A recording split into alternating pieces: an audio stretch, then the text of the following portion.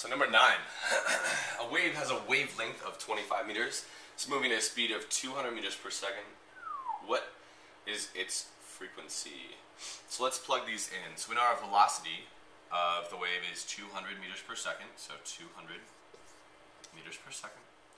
The wavelength, or lambda, is 25 meters. And then frequency, we don't know yet. We're solving for the frequency. Okay, so let's plug it into our equation and move on from there. So V equals F lambda. Okay, let's attach that so it's more of a lambda.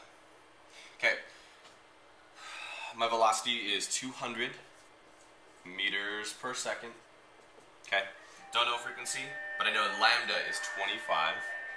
So frequency and 25 is lambda. So let's bring this down and solve it.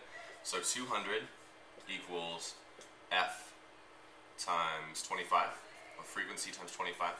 Okay, we want to get F by itself, so I'm going to divide both sides by 25, divided by 25. Okay, these two cancel, and now I've got 200 divided by 25, so I'm going to do that over here. 25 goes into 200.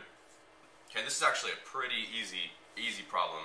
So 25 can't fit into 20, but 25 can fit into 200, and I know 25 times 4 is 100, so 25 times 8, twice that would be 200, so 8.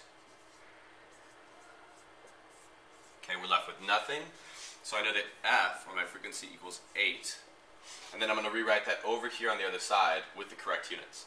So F equals 8 hertz. That's it.